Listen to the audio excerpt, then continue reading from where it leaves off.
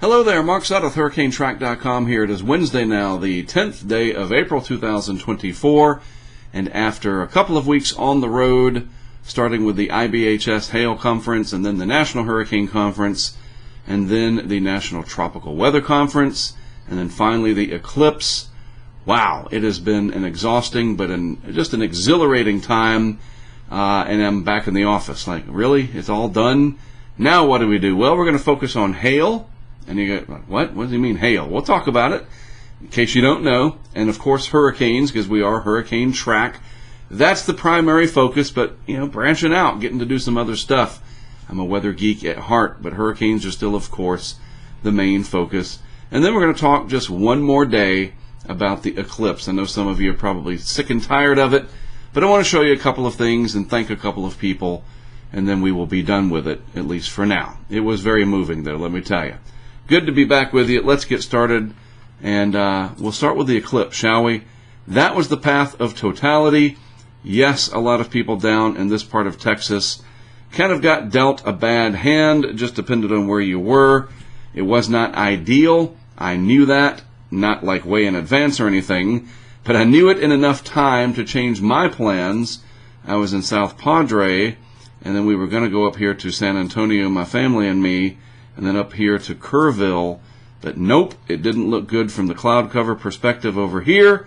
So instead, we flew from Houston up to Boston, rented a vehicle, and drove up here to Holton, Maine.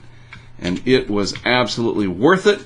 I'm going to zoom in here and show you Holton as it pops into view here. Very close to the center line. The actual center line was just a little bit more to the north up here, something like that. So we were in Holton at the Walmart. The people there were absolutely fantastic, hosting everybody, so to speak, RVers, amateur astronomers, all kinds of people coming out, a nice crowd. It was just perfect skies. Everything worked absolutely flawless. Getting my family up there, all the rental car stuff, the hotel bingo, Airbnb bingo. We did it all without any penalties or cancellation problems. And we didn't have to irritate anybody. We did everything within the guidelines, and we made it happen. And that's hard to do. So for those of you that got to see totality, you know what I'm talking about. And if you haven't seen it yet, even 99.97 is not the same as what I'm going to show you. And I know you've seen pictures on social by now, but I'm going to show you some from a few people, all right? First, this is from Jesse. He got to see it. Greg Nordstrom and his wife saw it. They were down in Fredericksburg in Texas. Even Josh Morgerman went up into Oklahoma or somewhere around there, and he saw it, and he was like amazed, and he sent me a text message. Just one of the most incredible things he's ever seen. That's obviously Jesse's iPhone. This is the back of a camera, as you can see here, his Nikon. And then there's the moon starting to carve away at the old sun, and it progresses. There's the diamond ring effect. I don't know if this is the first or the second, but whatever. But that's totality. Again, these are back of the camera shots. He's going to process them later. He had his DSLR up there, his Nikon. And let me show you a couple of things from my perspective here. This is the real-time video. I put this up on Twitter, and let's just drop the volume out of there. So this is it. You can see the shadow coming. There's the sun. This is from my GoPro. The sun's disappearing. There comes the shadow. You hear the crowd.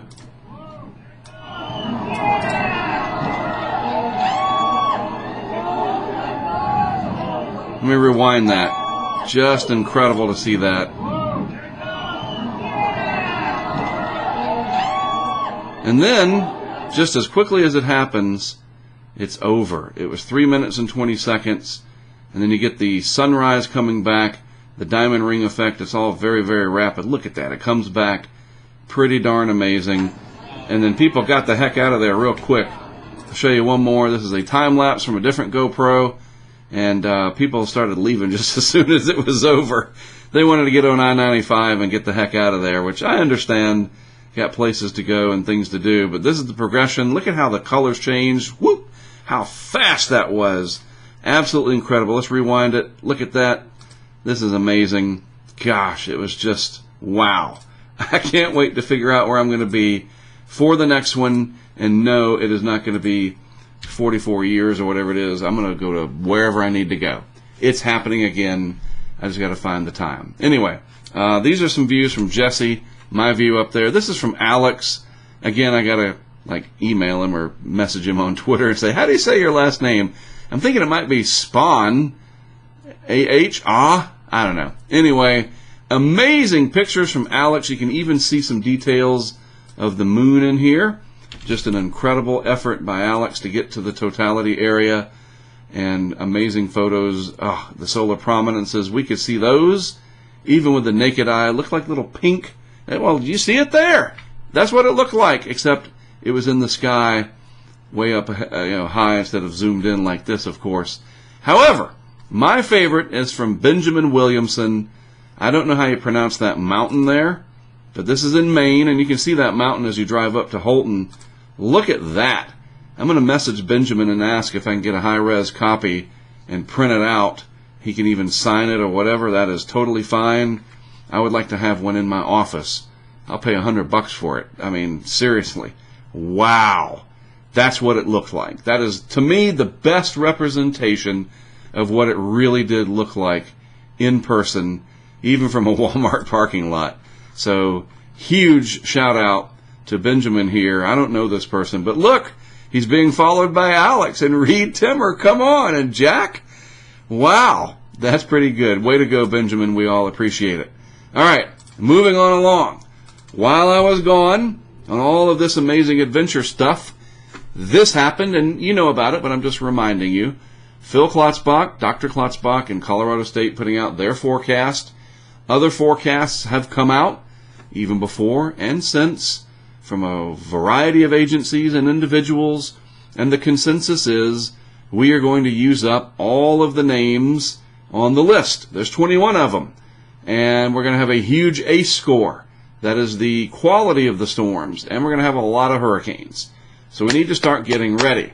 That's the bottom line here. We're going to talk about that more and more in the coming weeks. What does it take to make you ready as an individual, as a community, maybe even as a business owner? I don't want to just drop this dire stuff on you and then leave you, like, well, what do I do now? Especially if you are new to a coastal area. We got to start talking impacts. Be ready for those impacts as we move forward, and our efforts to do so will be increasing in the days to come. So let me just do this. I've done this little magic trick for you a few times in the last few weeks. This is the April edition. So this is roughly 4 years ago. It's about a day behind. Well, I pulled it out of the archives, but this one is from, well, look, they do match. That's good. So this is April 8th, 2020, and we all remember what was happening then, and that's the sea surface temperature profile for the Atlantic Basin and the certainly the Eastern Pacific there. And this is what it looks like 4 years later. So again, I ask, if this is what gave us 30 named storms, what is this going to do? And it is very similar. And that, my friends, is why most of these climate models are picking up on us experiencing, whatever you want to call it, dealing with a very active hurricane season. It is very similar to matching up fingerprints and finding a suspect, right? It is similar. It is research, it is analysis, and the computer models help, and the profile here is of a very busy season ahead. So again, in the coming weeks, especially as we get into the latter part of this month through May is a good month to prepare. Let's talk about it, and let's give you some hope. Hope is not itself a planning tool. Like, you can't just hope everything away. That can be part of it. Give you a little bit of glimmer of hope that there is stuff we can do to mitigate damage, to reduce the stress, and to be prepared for when maybe everything is lost. How do you deal with that? It is important to address all of the extremes. Like, well, a little bit of preparedness. Maybe I'm a college student renting somewhere. What do? All the way up to I'm a homeowner or a business owner. I lost everything. How do you handle that? From the financial side to the mental health side. And we're going to get some experts in, and we're going to discuss it because it's very important. I've got my hands full, don't I? I do. And this is the next part. Today officially begins my newest venture to study hail. The HAIL project, nice original name, But what else are you going to call it? I didn't want anything goofy. So it's just very simple. The Hail Project, it commences today. I'm still in the office, so what does that mean? It means that it's just the official start.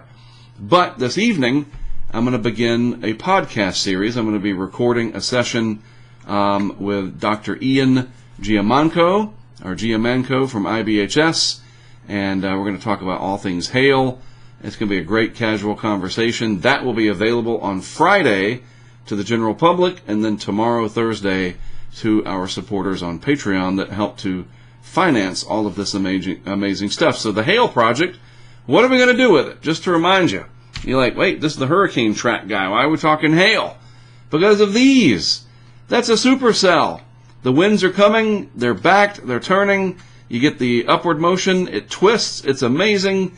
Wow, a rotating updraft. And within that updraft, you get these huge hailstones from time to time. And most people flee them. They run. Storm chasers, most of them don't want to get their windshields smashed. Homeowners don't. They don't want their roofs smashed. They don't want their cattle smashed. You see in the thing here? Last year alone, $60 billion in insured losses from hail. Yes, $60 billion. So you're darn right, I want to study that phenomenon. How are we going to do it? We're going to use these guys right here. We're going to take GoPros, and we're going to record what happens at point-blank range using a specially modified vehicle that will be ready Thursday. Again, another shout-out to the folks that are helping to crowdfund this. It is expensive, but it's going to protect the vehicle. I'll wait and show you on Friday. I got to pick it up Thursday, then I'll show you on Friday. A momentous occasion, because we want to be able to drive under those. This was near Brady, Texas, courtesy of C.J. Morgan, who was with me. And we want to see the hail instead of run from it. When we see this, and that is an unfiltered photograph, that is your hail core in there, and that is and you can even see it up in here. Remember Twister? Greenage? It's a thing, and it is in the supercells, and we got to study it, and we're going to do so in some amazing ways. Look at that. This is near Kim, Colorado last year. Wow. So I want to drive in front of one of these, park the vehicle, and let the hail rain down, and then what are we going to do? We're going to measure it. We're going to stick temperature probes in and get temperatures from the outside to the core, all the way down to what's called the hail embryo. We're going to do the measuring with the calipers. We're going to catalog, and if we find some really big honkers, chunks of it, like amazing sizes, 5-6 inches or whatever, maybe even 4 inches plus, we have a special cooler that we're going to have, actually a freezer, that we're going to put it in, shrink wrap the thing, and then take it to the nearest weather forecast office and record it. And you never know, we might find a record stone. All of this, when possible, is going to also be live with 2 cameras running, one from the dash, so you can hear everything that's going on where we are, and then one up on the roof of this specially modified vehicle looking backwards, and there's going to be a host of experiments up there. I'm telling you folks, we've done it for hurricanes. We're going to do it for hail. The idea sprung up about a year ago. CJ remembers it well, and here it is getting ready to happen. I'm so excited, and it'll be a multi-year project, many days out there, getting into these supercells, interacting with folks that are out there as well, and see what we can do to at least shed a lot of light on hail, and do some interesting experiments along the way. Again, tonight, I'll be interviewing Dr. Ian here, and we're going to talk about hail, how to mitigate against it, what IBHS is doing to study hail. Just an exciting conversation coming up, and I'll publish that. It'll be on YouTube. It'll be a video, the dual panel video, me on the left, him on the right, or whatever, and then I'll extract the audio for it, and we'll make it a podcast, and I'll try to get it on every platform. I just got to figure out how to do that again. It's been a while. All right, speaking of hail, you better be ready for it today. There will be some in the moderate risk area, and there's the tornado threat, pretty substantial, and then the wind threat, also substantial. Yikes, that pink. And then there will be some large hail, though not as prominent as the tornado and wind threat down here. So you guys that are out there chasing these, be careful, all right? It's just that deep south stuff bothers me. I am much more comfortable out through this area myself, just to be straight up about it. Anyway, this is today. Make sure I don't turn this recording off. This is tomorrow. Shifts to the east a little bit. Not much after that, but then we all have seen it coming up on day 6. More shenanigans out there. Might go out there for our first expedition, but I think we're still just a little bit too early. I get the vehicle tomorrow. I got to do some prep work, make sure everything's right, and then it's probably going to be around the 18th, 19th, 20th that we have our first expedition where I'll drive out into the first event, multiple days, whatever it is, leave the vehicle at Weatherford, Texas, at one of our great supporters' property. His name is Jeff, and I'll just fly back and forth as needed from there. We'll talk about this more in detail later. By the way, there will be a separate set of videos all related to the Hail Project on a daily basis when we are on these expeditions. So there's a lot to keep up with us here at Hurricane Track.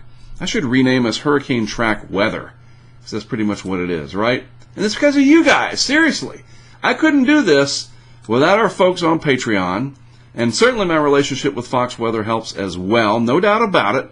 But the crowdfunding, the building of equipment, the ideas, it's just amazing what you can accomplish as a community. If you'd like to be a part of it, we'd love to have you. Patreon, get the app, search for Hurricane Track.